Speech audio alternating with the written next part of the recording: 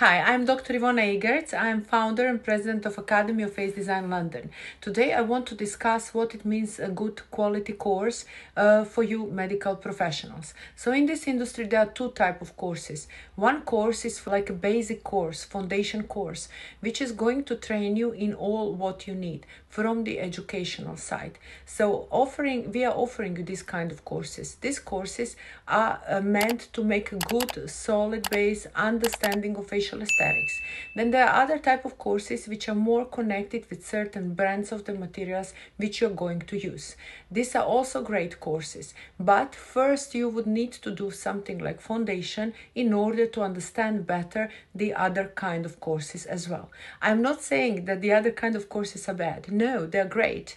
And every course and every educational workshop and training you can get is just making you better medical professional. I'm just saying that things should come in order. So education, important is to have foundation, to have a good base, to understand whatever is offered there on the market.